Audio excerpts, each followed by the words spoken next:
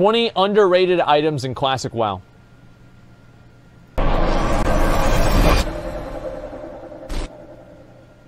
Hey guys, Hamsterwheel here with a new video, and today I want to talk with you guys about some underrated items in Classic WoW.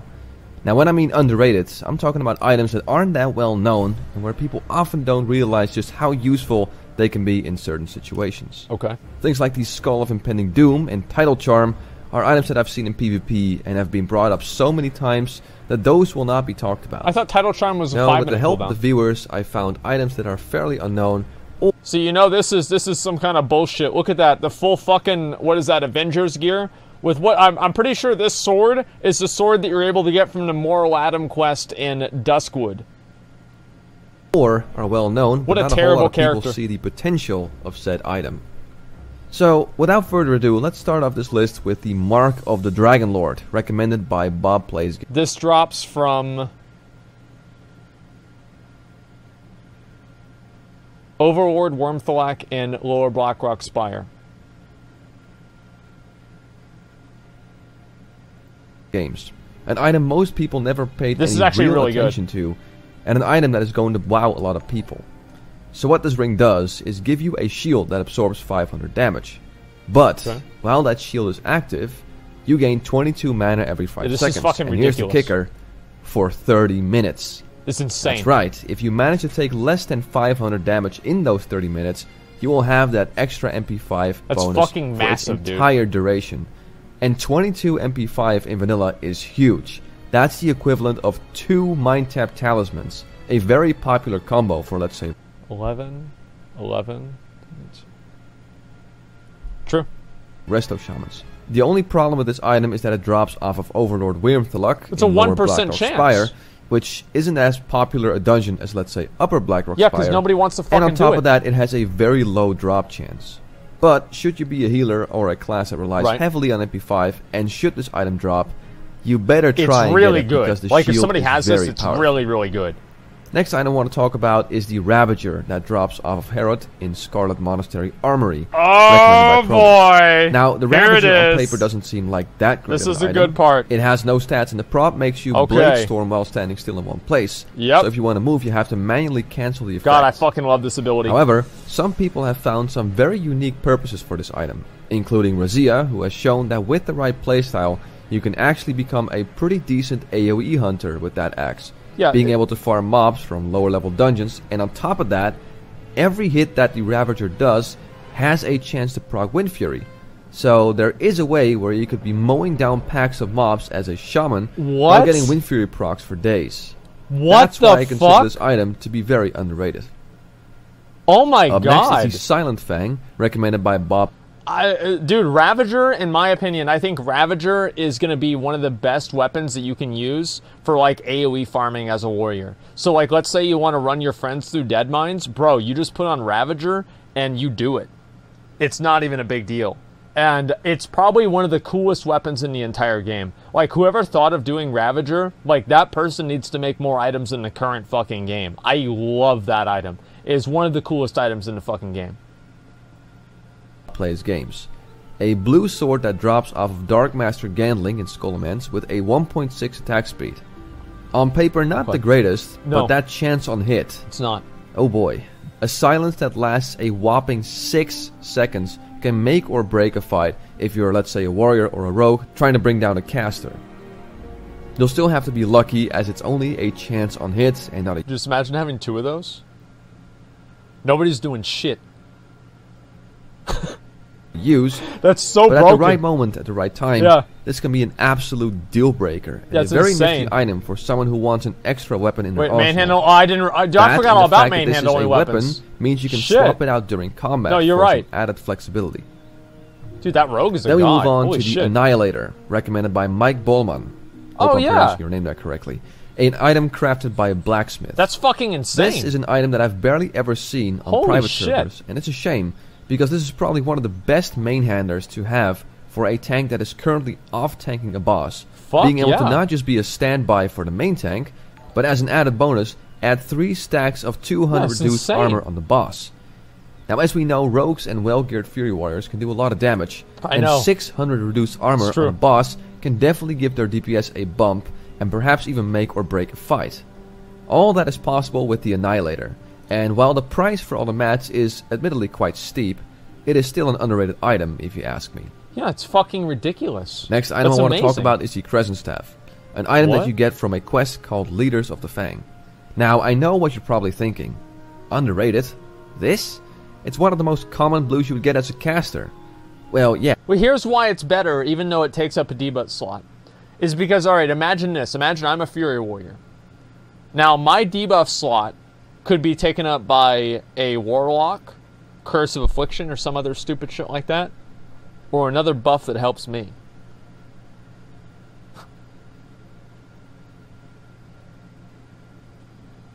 Come on. Fuck him. Yeah, you're right. For yeah, a it's caster. a staff. However, this item is also great for warriors. Wait, what? But it has intellect and spirit. Well, yes, but let me explain. It's really good. You see, in the early stages of leveling a warrior on the Horde side, you don't exactly get any really good two-handed weapons. Yep. Sure, you can go to the auction house or hope for a really good random world drop. Yep. But what if you can't rely on either of those two situations? Well, then look no further, warriors. This is your go-to weapon in your late teens and early 20s. Because while the stats are kinda terrible, the stats are insane. The damage is really good. Look at those. Trust me, I've tried this out on my own server, and even with crappy gear, I was able to mow down mobs at a very respectable pace. It's nothing. I know that wearing a staff as a warrior is kinda weird, but things like sword or axe specialization are talents that come into play much later, when you're past level 30. So yeah, get this as a warrior if you're going to level up as a two-handed Fury I got the warrior Westfall staff. You're gonna love it. Up next is the Green Whelp armor, also recommended by Mike Bowman and crafted by Yeah, this is really good. This item is absolutely wonderful if you're leveling in a zone where there's a lot of PvP going on, like Stranglethorn Vale, because every melee attack has a 5% chance to put the target to sleep for 10 seconds.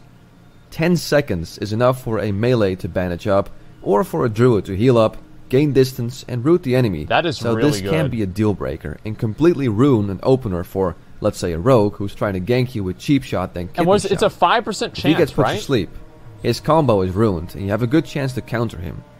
Also, it's not that expensive 5% is insane. So when I'm leveling my Orc Hunter on Classic, you can rest assured knowing that I will have this ready to go if I'm going to a hotbed for gankers. Up next is the Warmonger, recommended by Metagoblin, and it's a world drop. So this item has a warrior/paladin feel to it. It's a sword with a 3.0 attack speed, which is not the best. I don't know about 3 this, strength man. And 3% hit, which makes this item great for hunters in early endgame. Wait, hunters? Oh yeah, despite this thing having that 3 strength on it, it's still an amazing item for hunters who are going to raid and need to stock up on extra hit chance. Because the 3% hit alone makes this item worth getting if you can get it off the auction house for a decent price. Holy shit. I know it might look a little weird, but I've seen hunter after hunter wear this as their very first raiding weapon, so to say, because there are very little weapons in the game that offer you this much extra hit chance. That's a really good point. As we all know, hit chance is the first stat you should focus on if you're a DPS and want to start raiding. Wow. Next item I want to feature in this video is the Horned Viking helmet that drops off of Eric the Swift in Uldaman, and it was recommended by LiveBro. I'm thinking about probably getting this. I'm not sure if I will or not, but I might. Charge an enemy, knock it silly for 30 seconds. 30 seconds. That's fucking ridiculous. It's Wait, it's Horde only? Level 40 plate item with agility and stamina, but more importantly, it does exactly the same thing that the Goblin Rocket Helmet does, though this has a 30-minute cooldown compared to the Rocket Helmet's 20 minutes. Rocket Helmet's better. But still, a non-engineering item that makes the target incapacitated for 30 seconds? Holy shit. That's a dream item for anyone who's heavy on the PvP and has big enough balls to take on a 2v1, so it's another item definitely worth keeping in the back of your head that's should really you want good. to have some extra utility in your PvP activities. What the fuck, Up next is the Black Duskwood Staff, a staff with no caster stats and a chance on hit for melees. Yeah, this staff has always been an odd duckling, and because of those stats, no one really saw any value in it, and thus it always ended up on the auction house for next to no money. Yeah.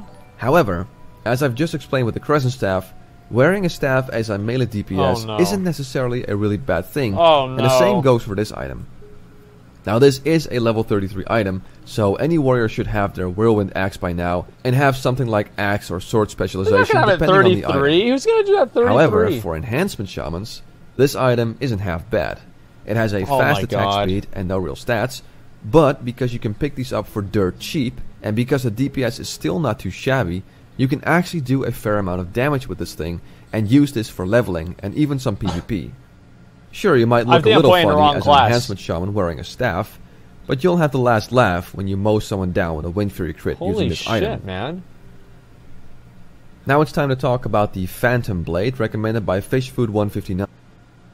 Decreases the armor of the target by 100 for 20 seconds. Oh, this is like the Dazzling Longsword. A very cool looking item, but also a very handy chance on hit, because it decreases the armor of the target by 100 for 20 seconds, but more importantly, they cannot stealth or turn invisible during these 20 seconds. That's insane. Which makes this a great counter weapon for when you're fighting a rogue who mid-fight wants to vanish and open up on you again. Fuck them. Because now they can't anymore. That's smart. That, and it has a decent 2.6 attack speed, and the damage itself is pretty good too.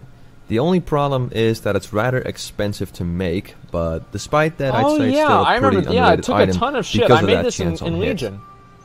Time to talk about something a little different. Okay. The Crystal of Zin Malor, recommended by Moonsty. This item is part of an Alliance quest, and if you never handed that quest, you can have this item for as long as you'd please. So, what does it do? Well, as you can see, it deals damage and drains 100 to 501 mana every seconds if you are not worthy. It also takes away health, so equipping this will make you kill yourself. But wait, how on earth is that useful? To break well, CC? Here's the thing. If you die by this item, and not by, let's say, a raid boss because your raid is wiping, you get no durability loss. And no durability loss means no repair bill, which in the end will save you lots of money if you have this with you for a raid. So that's why, in my humble opinion, this item is underrated. It's a great way to kill yourself without suffering any durability loss. Holy shit. Next item is an item you don't wear, but a separate usable item. The Clutch of Foresight, recommended by FishFood159. This item drops off of Maleki the Pallet in Stratholme.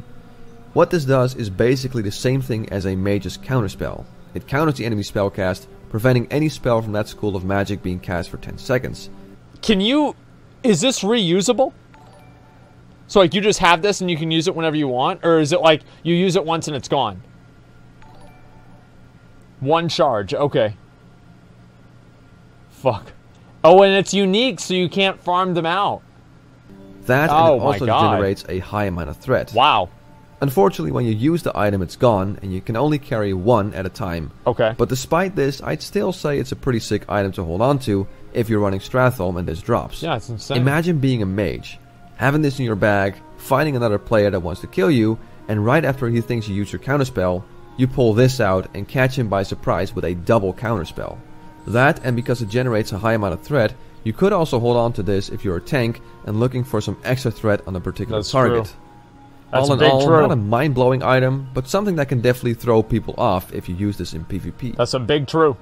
Up next is the Jagged Obsidian Shield, which on its own is a half-decent item, but that 3-second silence is definitely not something to ignore. Elemental Shamans are probably the ones that can benefit the most from this, as they always prefer to roll around with a main hand and a shield. And since they can decimate their opponent in just a few seconds with the amount of burst damage they can do, what the fuck? A small window of 3 seconds where the other target is Guys, silenced I think I'm playing the wrong could be enough to make or break a fight. Especially because a Chain Lightning plus Earthshock combo takes only 1.5 seconds to cast, and with a little luck can deal well over 2,000 damage. God damn. This is crazy. Next item I want to talk about is the Shatterer, recommended by AJ9 Lives. Oh yeah! And is an item crafted by blacksmiths. We were actually looking at this the other day. It has a chance on hit to disarm the target for 10 seconds. This is insane. 10 seconds is a huge time window. So let's say you're battling a warrior with a big two-hander. He can now do next to no damage in a 10-second time window, which again... I don't think this is really that useful because anybody that you're really PvPing against seriously is going to have a weapon chain on their weapon or some sort of way for them to not get disarmed. Like, this is a low-level meta weapon, but I can't see it happening at, like, high level a whole lot. Right? You have chain to anti-disarm? Yeah, I think so. Yeah, so I'm not really sure how useful this is really going to be. Can be a huge opportunity for you to turn the fight and come out victorious. Right. And because it's a weapon, you can once again swap this out during combat. Oh yeah, PvE. So you can react instantly when getting charged by a warrior and try to turn the tide with this item. So I want to say one thing. Like, one thing I really like about Classic, like playing a warrior tank, is that I can use these different weapons to add different utility to my group. So, like, let's say I'm off tanking. If I'm off tanking, I can fucking I can swip on, swatch, and swip on. Wait.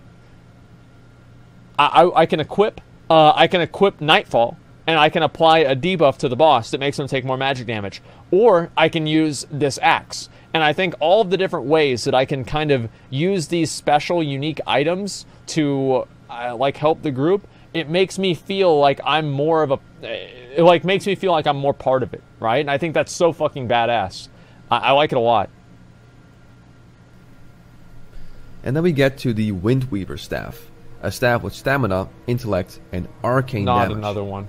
So, on paper, this doesn't look like a great staff. No. Warlocks and priests don't rely on arcane damage, and mages don't use arcane missiles that often. So, what's the purpose of the staff? Well, balance druids. If you're one of those druids that wants to actually try and level as a balance druid, here's your staff. This thing is amazing for its level, and with a few well-selected items means you can deal nasty Starfire crits at an early level and completely catch people by surprise. It is a random world drop, so you do have to hope that either you get it yourself or that it's on the auction house for a decent price. Who levels this balance? Then we have Mira's Song, recommended by Bob Plays Games, which you can get through a quest chain that involves you going to Skullomance. I was about to say, what's that's so great really about this item? It doesn't have some weird chance on hit. The stats aren't anything to write home about. Why is this here? It's a super fast sword. Well, first off, this item is fairly unknown to the general classic public. Okay. Throughout my years and years of playing on retail vanilla and vanilla private servers, I've barely ever seen any rogue with this, and while I admit that there might be better offhanders out there, this one is still worth considering. First up, it's a sword, not a dagger, so if you're going combat sword spec, that means two weapons that can benefit from sword specialization. Right. Next, it has a pretty fast attack speed, great for applying poisons to the target. True. So, while this doesn't do anything super special, it's still a solid weapon that not a whole lot of people know of, which makes this item pretty underrated if you ask me. God damn. Next item is Serenity, recommended by Bob Plays Games. That's so OP, I know, dude. The guy was on fire with the recommendations. Yeah, dude, Anyway, this Bob this guy knows how to play the with game. A pretty nifty chance on hit. Holy it dispels shit. a magic effect on the current foe. Now against some classes, this might not do a whole lot. Like, maybe take away a Druid's Mark of the Wild buff. Yo, I should actually use this whenever I'm dueling these fucking priests, man. And like, whenever they just keep using these fucking shields over and over, I just put this hammer on them, and I just beat the fucking shields right off of them. It's amazing. No, think about that. That's actually so good. However, it can be quite nasty against the Paladin who just pop their Blessing of Protection or Hand of Freedom, and then this item takes it away. I don't know It about is that. quite situational, I think but in a priests are the only ones situation that are like useful. that, it can really turn a 1v1 into your favor, and for that reason, I decided to put this on the list.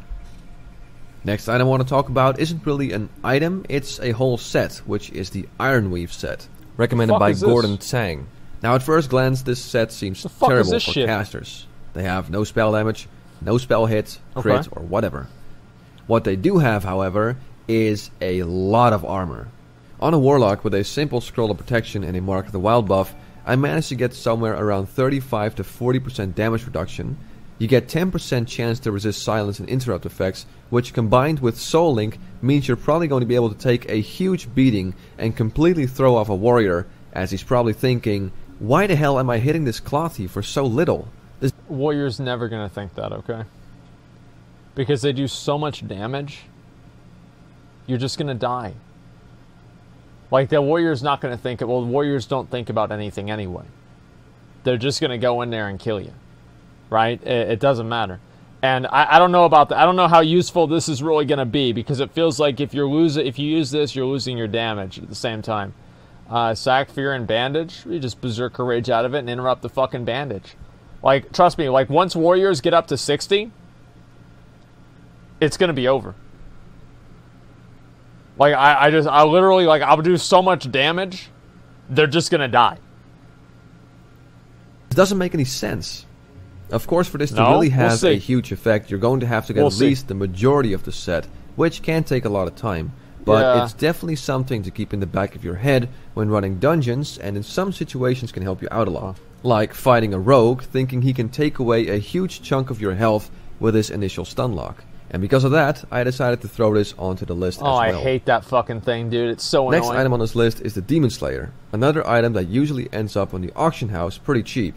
Mainly because it only has increased attack power against demons. That's pretty good. However, 99? to a hunter, this item could be very useful for when you're fighting demons, or your guild goes out to, let's say, kill Lord Kazakh. Oh my god, I mean, dude. think about it. 99 extra attack power is more than some really good epics give, like Ashkandi. And considering how this is a level 52 blue item that isn't all that expensive to get, I'd say for the right situations, this is a very nifty and underrated item. What the fuck? And the last item I want to talk about is the Wildthorn Mail, an item crafted by Blacksmith. Nature damage? Now, in my years of playing vanilla on retail shamans. and my years of playing on vanilla private servers, I have barely ever seen someone craft this, let alone wear this. Mainly because it is admittedly rather expensive to make. But the stats are pretty insane for elemental shamans. Okay. I mean, think about it. Is there any other chest out there that offers you that much spell damage at such an early level? Hell, even the Zandalar Shaman chest, the go-to chest for elemental shamans, which you get much later down the line, has the same amount of spell damage. I mean, sure, that's spell damage, and this is nature damage, but since elemental shamans rely mostly on nature damage, that particular difference is pretty small. And the cool thing is, if you combine this with the Elven Spirit Claws, a leather BOE item that usually isn't too expensive off the auction house, you will have a whopping 55 bonus nature damage from just 2 items that you could have before even reaching level 50. So, while this item is expensive to make, I'd say it's definitely still worth it, and because it's fairly unknown, I'd say that this is definitely an underrated item. And there you go, guys, 20 items that I feel are underrated in Classic WoW. I hope you guys enjoyed this video, and I'll be back very soon, but until then, I'm Hamsterwheel. This was a good video. Have a good one. This was actually a very good video. I like this video a lot. I wish they did more like this. I love this kind of shit. I don't know what the hell that music is. That probably should change that. But yeah, anyway, I really liked, especially the first choices, like the staff and everything.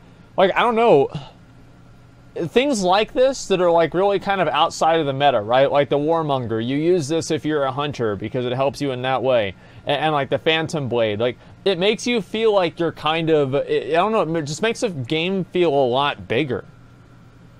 I don't know, it just feels much bigger whenever that's the case. And so like I wish Blizzard would realize that and do more things like that, man. 3% hit, yeah, it's fucking insane. Differentiate classic when it was actually classic, and 14 it's a private service. Oh yeah, I mean everybody knows a lot more about the game now. That's definitely true. I don't know, it just makes the game feel a lot bigger than it used to be. I think that's really what makes it so cool. Like the magic effect on foe, like all of these different maces, and like especially as I said, like if I'm a warrior and I'm tanking, like let's say I'm like offhand tanking or off tanking, right? If I'm able to use something like I don't know, like that, or like the other axe, right? Like where's the axe that he was using? Annihilator, right? I'm applying Annihilator. That's 600 less armor the boss is going to have just because I'm fighting him. And I think that shit is so fucking badass. And it makes me feel like that's like the little way that I can change what I do in the raid to be more dynamic with what I'm actually trying to accomplish as a part of the raid, right? It's where I actually feel like I'm part of it. And I think that's really fucking cool. I love it. Oh, I know why the servers just went down. They just added the Field of Strife. Yeah, that's what it was. And they put 7 characters on there for me, too. That's great. Thank you very much. And, yeah, 16 debuff slots. Well, 600 armor is... I think that 600 armor is pretty much worth a debuff slot. Probably more than, like, a Warlock's Dot or something like that. I mean, especially if you're running, like, a melee-heavy comp. I would assume so. Annihilator doesn't stack with Sunder. Oh, it doesn't stack with Sunder? Okay, then it's garbage. Okay, never mind. Yeah, then it's garbage. Let's see. This one, I do really like this one too. Yeah, it does. Okay, well, who cares? If it does stack with Sunder, then it's great. If it doesn't stack with Sunder, then it's not great. Go back and read the comment. Wait, what's the comment from this? Just a second. Big thanks to everyone. Oh, these are just all the comments here. Yeah, that's about it. Yeah, I mean, here before Asmongold reacts to this.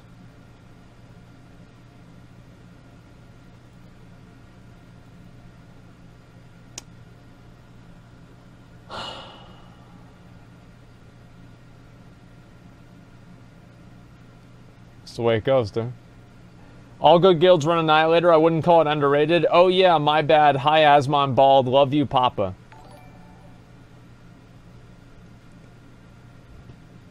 Okay, so let's go ahead. We'll look at the next game video. They're getting smarter. Every WoW video, they're just all the comments are about me. I think it's great.